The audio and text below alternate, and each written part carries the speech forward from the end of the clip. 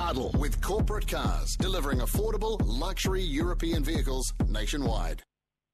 NewstalkZB 24 to 6, the Huddle this evening from Whale Oil, Cameron Slater and Herald columnist Jock Anderson. Good evening to you both. Good evening, Susan. So, let's talk about this Labour Party leadership, and Jock, Grisinda, I see, is what the social media is calling Grant and Jacinda, the only, I guess, leader who has declared who he would be his preferred running mate. Do you think they've got what it takes? Well, they obviously do, bearing in mind some of the constituents they're clearly hoping to attract. When I saw some of the photographs, I just wondered if they'd sort of entered into some kind of a civil union or something.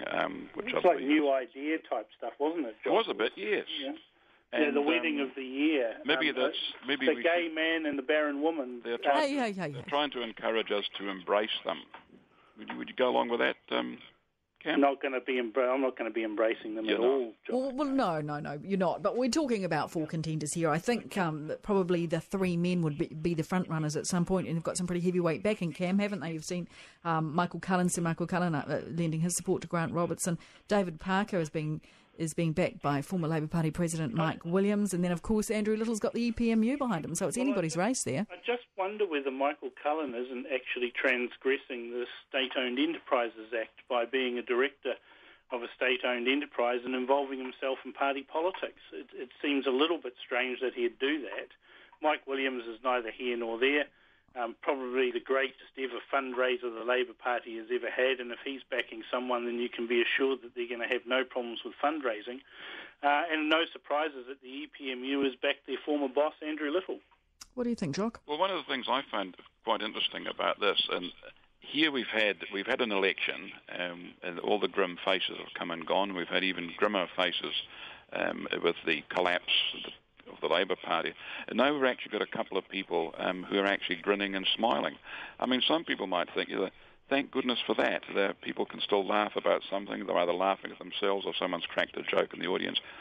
They are surrounded by people with funny-coloured hair, but I mean, that might be part of the growing up phase. It's still going to be an interesting race, I think, and as Cam says, they've all got their backers. But at the end of the day, they're still going to be, whoever leads this party, they're still going to be leading a losing party that is simply not going to resurrect itself by saying, well, we're going to be loyal to Labour values amongst a few other bits. So what are those values these days? I mean, the Labour Party, the name of it invokes the Labour and work and those sorts of things. But Labour, it seems today, is the party for the indigent, the criminal classes, and bludgers. I mean, that's basically where their policies all lie. There's nothing there about working New Zealand or New Zealand or anything like that. Well, and none of these contenders even appeal to any of those people. But look, a lot of Labour Party supporters, I'm quite sure, work in the public service, and that's where they get a lot of their support from. They also came at the weekend on Q&A. We had the debate with the four Labour leader hopefuls there, and they were, a lot of them, talking about reconnecting with working New Zealanders. To your point, which is where they need to get their support back, isn't it?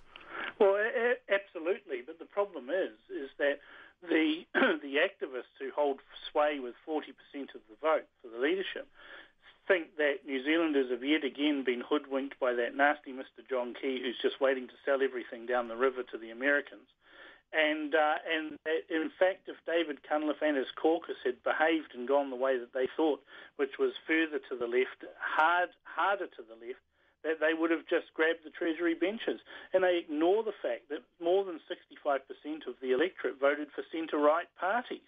This is the massive disconnect between the activist base and the reality of life in West Auckland or South Auckland in those former Labour supporting areas. If the Labour Party, as we know it now, Susan, has to say that it's going to be committed to workers, if it has to actually say that, then it is clearly lost. Any commitment at all and any appreciation of who workers are. Well, I think there was an acknowledgement. I think there's been a real acknowledgement of that. I mean, you've got the big review, you've got the leadership. I mean, they know that they are at historic lows. But have a look at that. You've got Brian Gould and Margaret Wilson doing a review. Goodness me, what's going to come out of that? And I have to echo that too, Jock. And Brian Gould, the guy who stood for the leadership of the Labour Party in the UK and was rinsed comprehensively, is now the man that's reviewing the state of the Labour Party in New Zealand. I mean, goodness me. And he fled back to Hamilton, didn't he? Well, with his tail between his legs and is a somewhat sad figure who writes lonely sort of columns in the New Zealand Herald that no one reads. Well, let's not talk about lonely columns, Cam. It does, though, doesn't it, Cam? It matter what questions they ask. Isn't that what it's about? They need to be examining the right things, and then they might come out with some of the right answers, perhaps. I mean, let's not write it off before they've done it. Well, unfortunately, I think that the best people in Labour packed their tent and their sleeping bags and all their camping utensils and decamped from the party quite some time ago.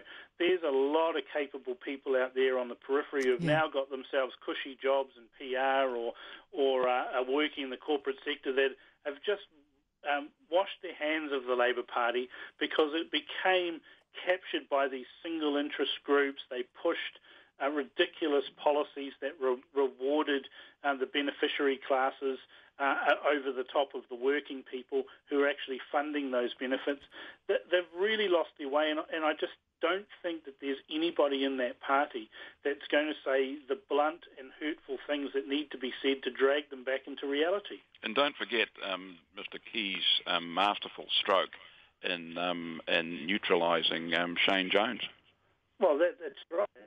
Shane's sunning himself, in around the Pacific as he's dealing with fishing issues, and of course there was a hit job put on him on the weekend about some sort of palaver over where he's staying. I mean, it was a nothing story, but it was obviously that they're still on the left afraid of the Jones factor. Right? I think they should be more worried about what Shane Jones is going to do closer to the next election when he may actually pop up on the list of New Zealand First. Well, yes, that story's been going around for a while, hasn't it? We'll take a quick break there. Jock Anderson and Cameron Slater back with more from the Huddle in just a moment. It's 17 to 6. It's Susan Wood in for Larry Williams on Larry Williams Drive with ANZ, providing business banking expertise near you on NewstalkZB. It is 14 to 6 on the Huddle this evening. Cameron Slater and Jock Anderson. I've just got an email, and it's quite interesting actually here from Mike Baker, who's something of a regular correspondent. Where is the internet mana party these days? Why have we not heard from Pam Corkery? Where is Laila Hare? Please discuss. All I know is a Facebook post I saw from Pam Corkery about a birthday and eating too much sugar. Cam, you got any more clues? Don't really care. Their bubble has burst. They had nothing to say in the election. They've got nothing to say now. Best they just scuttle off into the dark corners from where they came from. Jock? Ditto to that. All right. Interesting in Australia, the ban the burqa. Seems it was some sort of hysterical campaign, Jock, that started, I think it was a talkback radio call, and then suddenly they're banning the burqa or sending them off behind the glass screens, and now they've had to back down. Well, I mean, this is peculiar, I guess. I mean, fortunately we don't live in Australia, so we're not subject to the weird things they do there, but there is something to be said for people being able to see who is actually hidden behind various items of clothing. Now, whether these are items of clothing worn for religious or cultural or fashion reasons is beside the point as far as I'm concerned. But I do think that if someone certainly is going into the House of Parliament, that those in charge of security should at least be able to see who they are in case they might have mischief on their minds. I'm confused by all of this because we live in a tolerant society largely. We've encouraged people to come here to leave hegemonic societies where males practice dominance over females, subjugate them with things like the burqa and those sorts of things. Anyone who says that it's free choice and free will is deluding themselves. Yet they come to this country, into Australia, and they want to uphold the practices that are so anathema to any New Zealander or Australian. It beggars belief they actually want to live here. And I think that we need to actually start getting smart and sensible, particularly around Islamic immigration, where we need to start saying, if you want to live in this country, then you need to follow our laws, and our laws don't include Sharia law, and it certainly doesn't include the subjugation of women. And I find it absolutely astonishing that the feminist groups that are out there that become outraged over skinny models at glaçons and things like that aren't in the streets calling for the removal of the burqa to free women from subjugation. And that would be a far more effective campaign than complaining about skinny rib-showing models at glaçons. Final topic of the night, and I'll start with you, Jock, on this one. The swearing in of MPs, we saw that happen today. I think you can swear your allegiance to God and you can swear your allegiance to the Queen, but not the Treaty of Waitangi. Marama Fox not happy about that in the Māori Party, trying to push for that to happen. Well, look, if this person doesn't want to take the proper oath of allegiance, why on earth do they stand for Parliament, you know? The Treaty of Because they represent a different view. That's why they stand for Parliament. People represent different views. Yeah. But I mean, in Parliament, if you're going to become an MP and you're going to get sworn in the proper way, whether or not you agree with the monarchy or the Queen or whatever, that is the rule. That's what you have to do. It's all very well saying, "Oh, well, I don't." But she can change the rules, surely. She can complain. She's entitled to complain. Just if you don't like a rule, you can at least try to get it changed, can't you? Well, you can make a bit of a noise about it, but you know. Why doesn't she go and live in a republic? We will. We know what Kevin Hague is. Kevin Hague, he's got no loyalty, no allegiance. Got to go, Jock. Thank you for that, Jock Anderson and Cameron Slater. There's your huddle. It's 10 to 6.